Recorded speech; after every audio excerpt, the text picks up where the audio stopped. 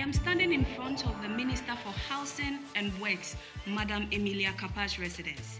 The house which was robbed last night by 2 armed robbers.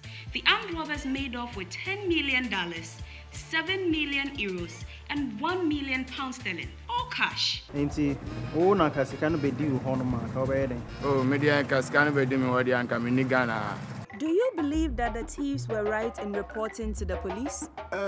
Nobody is disputing the fact that they are thieves. But we want to congratulate them for letting their patriotic spirit arise. That's why we are here. The forces of evil trying to attack me cannot succeed.